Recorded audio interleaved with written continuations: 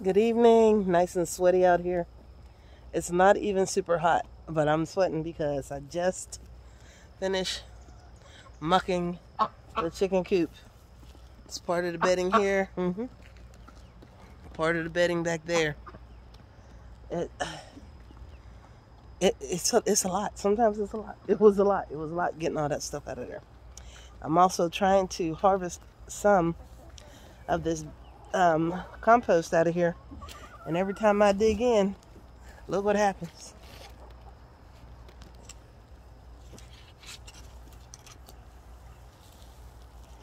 It falls through. It's like a fine dust. It's fine. Look at that.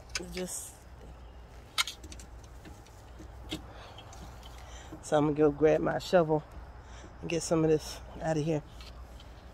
It's done. It's done. It's done. I've been leaving my chickens on deep bedding for the last 3 years. This is a stagnant coop. So I make sure I put deep bedding here. I put deep bedding all through here. It's a little thin toward the top.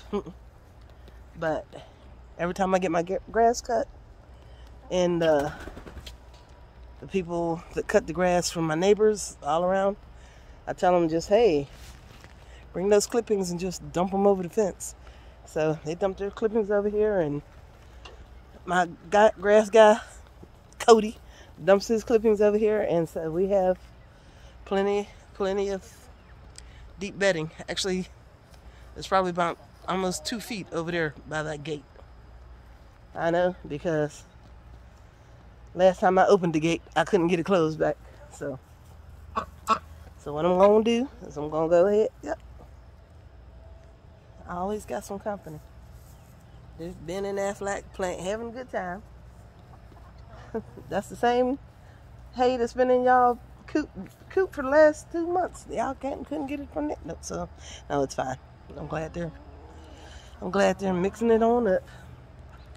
So I'm gonna finish cleaning up around here, and then try to get my raspberries and blackberries into some dirt and get them out of those pots. So that's what I'm doing tonight. Shriners in there. I think Alex is home. Maybe not. I don't know. I see Shrina coming out the door, but I'm not sure if Alex is home. But Shrina's in there with the kids, so she gave me a couple minutes so I can do a little something. So that's what I'm trying to do. Trying to get a couple things done before it's time to sit on down for the night. All right, well, remember, one good tip. When you're mucking your chicken coop or even cleaning up after any animals, sometimes there's a dry dust that comes up. Do not breathe that dust in if you can help it. If you can help it, do not breathe that dust in. Wear a dust mask when you're cleaning out the coop, because there is a very serious lung condition that results from breathing in the feces of your farm animals.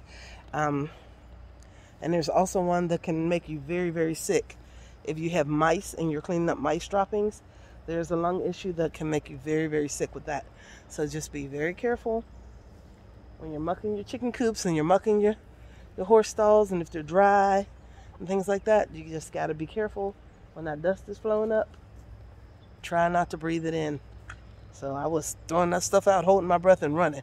So that's why it took me a little bit longer. But I remember that I got kind of sick last time that I mucked this chicken coop, so I won't do it again. So I'll make sure that I am careful. Make sure that you're careful. If you have to wear a mask when you muck your chicken coop and things like that, go ahead and wear it, because especially if you already have asthma or lung issues, it's not worth it. It ain't worth your health. I love my birds. I don't want to get sick behind them though. You know what I'm saying? So that's just one thing. All right, guys. I'm going to just finish up here, and I'm going to go ahead and get my raspberries and blackberries situated. Y'all have a good evening, and thank you for joining me at Gigi's Garden. Remember, be kind is free.